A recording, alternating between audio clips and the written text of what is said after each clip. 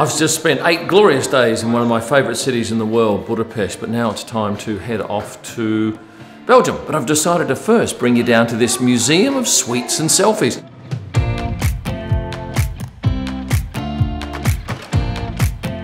Yeah, it's a pretty simple concept, but it's quite effective and more than a bit of fun. Although I don't think I'm their target market. This is more, I'm thinking, 15 to 21-year-old girls. So this is a mock swimming pool with all these little plastic beads. It could be about 30 centimetres deep or a foot, and it's quite impressive. Oh shit! And rest assured this is fun for both kids and adults. And for the record, let me remind you that you look good.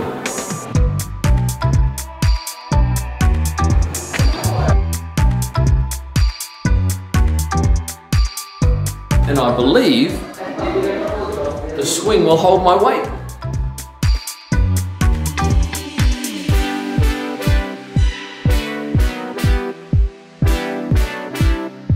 It's a really simple sort of business. It wouldn't have cost them much to set up, but they've got a number of people going through here.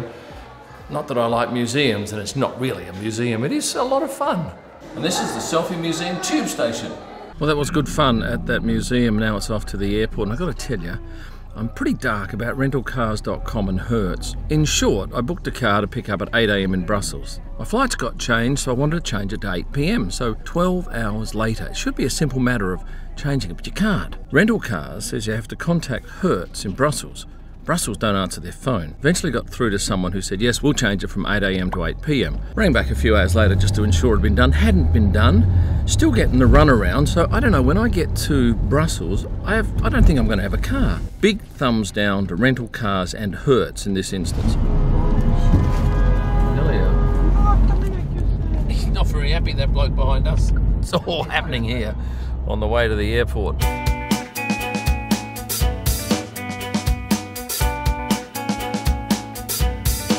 So I am pleasantly surprised because I've rolled up here a good 3.5 hours early for my flight because Tonya's is 2 hours prior, and I can check in at this hour, and then both of us can go through the airside and sit in the same lounge.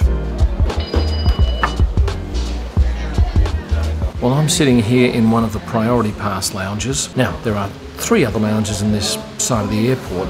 I've been into all 3. There's another priority pass lounge, this one here, which is a bit brighter colours and slightly larger. And then there's this MasterCard lounge, which is okay, but I think the one I'm going to spend more time in is this one.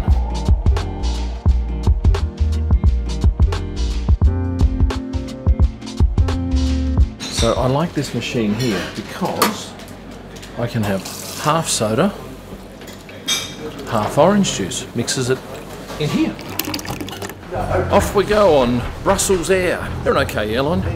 Let's see what today's going to be like, huh?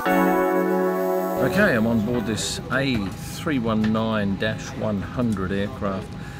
Business class is what have we got? There are 3 rows in business class, and the middle seat, as usual, is just simply blocked out. But if you get the front row, you get these hard dividers between each seat. You don't get them in the rows behind. This aircraft's about 17 years old, and I know that because I got onto Air Fleets. I put in the plane's registration, and it brings up all the details.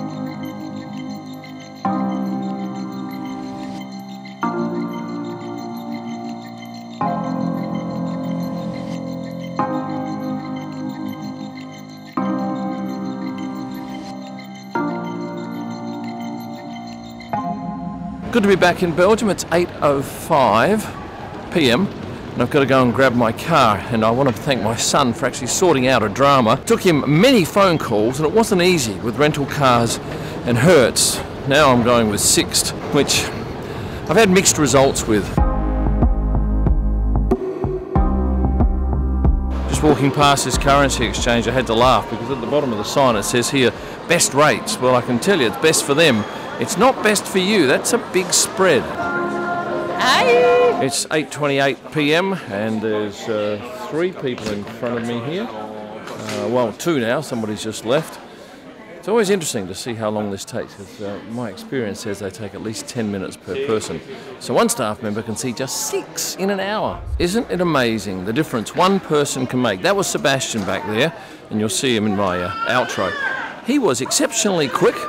very helpful, friendly, and totally destroyed my impression of Sixt. And what did I end up with? A little black BMW SUV.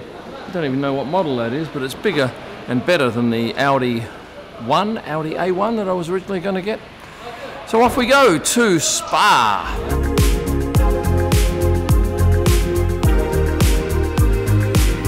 Hello. Hello, good evening. I was here last year and I'm back again.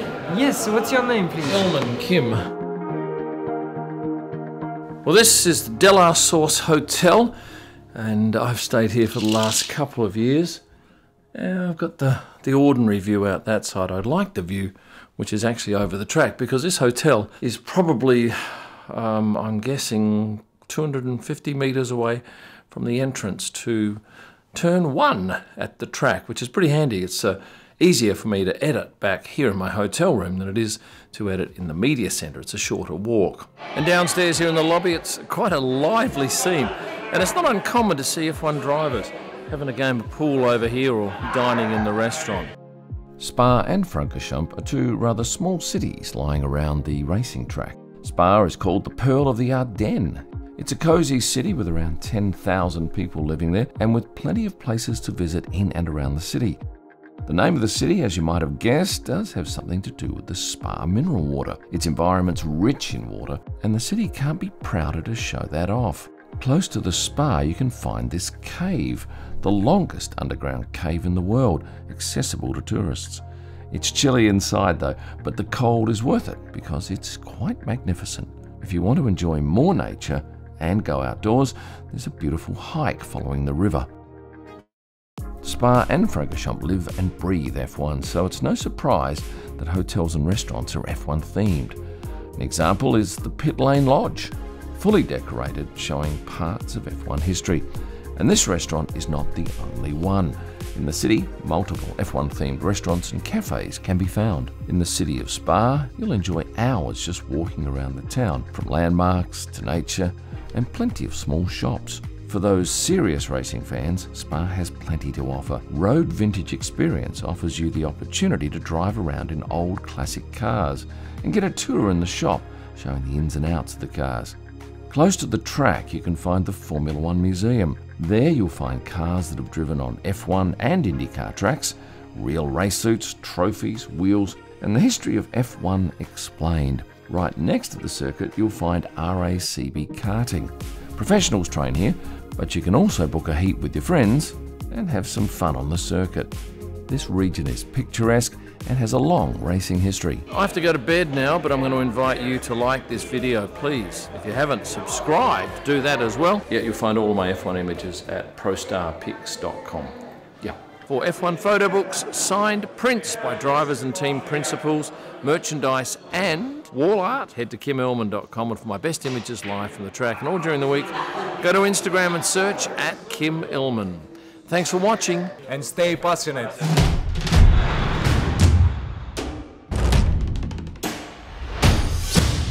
A few minutes walk to baggage carousel. Oh, why is that so bright? It's dumb.